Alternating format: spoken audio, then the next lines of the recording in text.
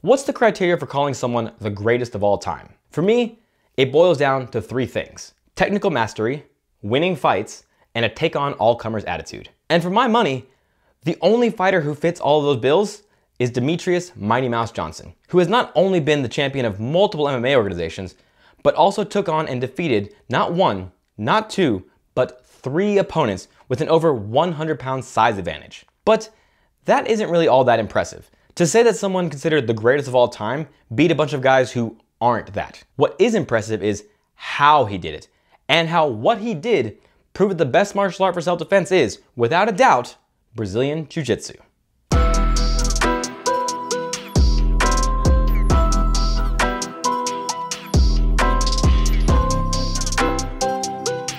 Now, it's important to understand, Mighty Mouse is a professional MMA fighter currently signed with 1 championship, which means if he's gonna fight in MMA, it has to be under 1.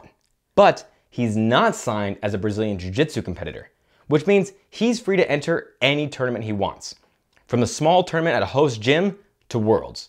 Which means as long as you're a brown belt in his weight class, you too could slap and bump with the man who did this.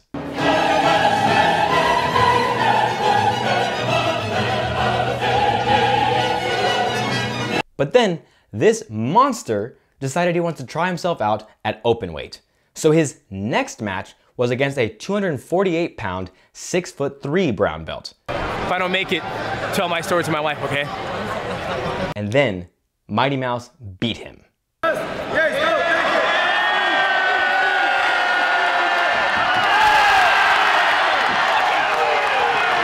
And then, he did it again and again.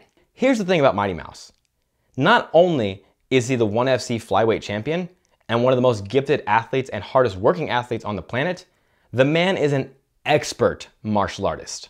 Whether we're talking about his elusive, lightning fast striking style, his on my terms wrestling base, or in this case, his world-class Brazilian jiu-jitsu, the man is a savant when it comes to fighting, and quite possibly the living embodiment of Goku. What that means is, Mighty Mouse would be a force in whatever sport he chooses to compete in.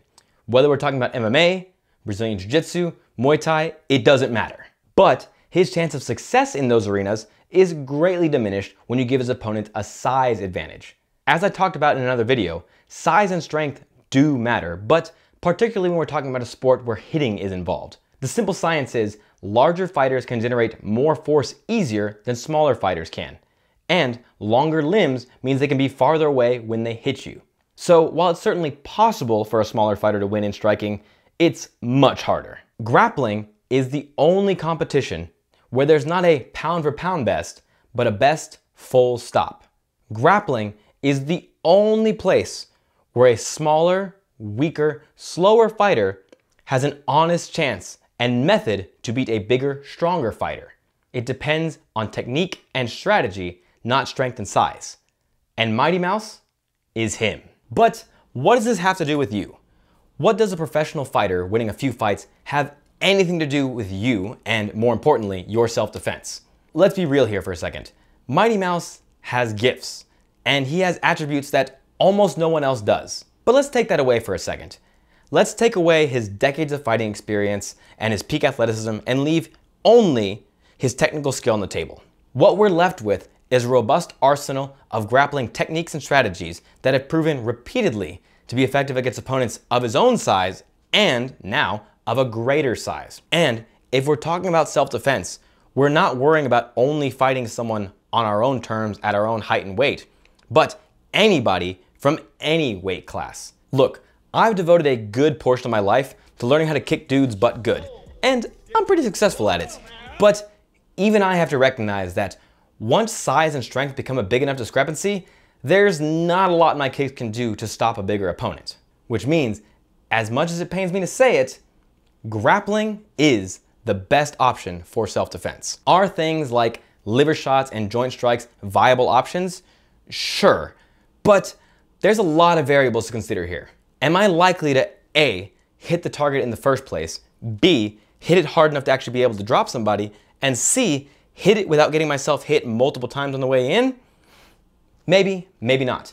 The thing is, there are no guarantees in a fight. I could have the best right straight of all time, but I don't really have a guarantee that it'll be enough to put my opponent away. Striking is pain compliance most of the time and incapacitation some of the time. But with grappling, a choke is a choke. If you can wrap your arms, or in this case a gi, around someone's throat and keep it there long enough, eventually they will pass out. And if you can twist someone's joint in a direction it doesn't want to go, eventually it will break. And it really doesn't require that much strength to do that. Bottom line, if you're concerned with self-defense, you need to be concerned with grappling.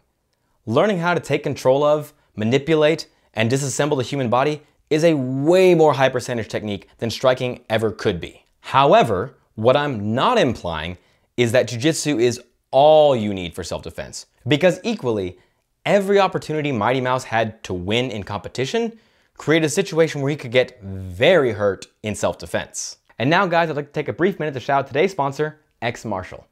X Martial is the name in quality martial arts apparel. They provided today's t-shirt and have a whole catalog of awesome t-shirts, rash guards, shorts, and even more. If you want to check it out for yourself, there's a link down in my description. Be sure to use code COMBATSD for 10% off your order. So help support the channel and get yourself some awesome apparel at the same time. Now, back to the video. First, the elephant in the room. Grappling is much easier when your opponent has to grapple back. In other words, if someone's allowed to strike, it's much harder to grapple with them. This moment right here is impressive, but gets dangerous when you think about what would have happened if his opponent was allowed to lift and spike him to the ground. But again, I'm not saying grappling is the only way to win a fight, only that increases your likelihood of winning. However, we should address that if Mighty Mouse's opponents had been allowed to hit him, he probably would have been allowed to hit them back. And even with a size and strength advantage, I feel like the 1FC MMA champ probably would have been prepared for that. Same token, even though Mighty Mouse did win 3 out of his 4 competitions, he only won 1 by submission. The rest were done by decision, which of course doesn't exist in the real world. Now, that's true no matter what sport we're talking about, but in a situation where you're tying up with somebody, time really is of the essence. However, a win is still a win, and even decision wins still are good for my theory. Ultimately, what I'm saying is not that grappling is all you need for self-defense, which should be a no-brainer. You need a little bit of grappling, a little bit of striking, and a little bit of clinch. Actually, I want to refine that because it's a bit of an oversimplification. The reality is, if you want to succeed in MMA today, you need a lot of one of those areas and a decent amount of the others. Or you can be like Mighty Mouse and have all 3, but that's not the point. But if your concern is self-defense, you really need to have a lot of either grappling or clinch and a respectable amount of striking. Striking is important, but really what's important is knowing how to defend yourself from strikes, not necessarily how to throw strikes. The real ratio for self-defense training is something like 40% grappling, 30% clinch, 25% striking, and let's say 5% weapons. Now you can mix up grappling and clinch as much as you prefer, but that's basically the ratios you need to have. But I digress. Ultimately, what Mighty Mouse did is ridiculous and becoming of someone considered the greatest of all time. But is that really that much of a surprise? That someone who's already a world champ with a Sherlock Holmes level of fight IQ and peak athleticism would win a few fights? No. What's more impressive is what this guy did.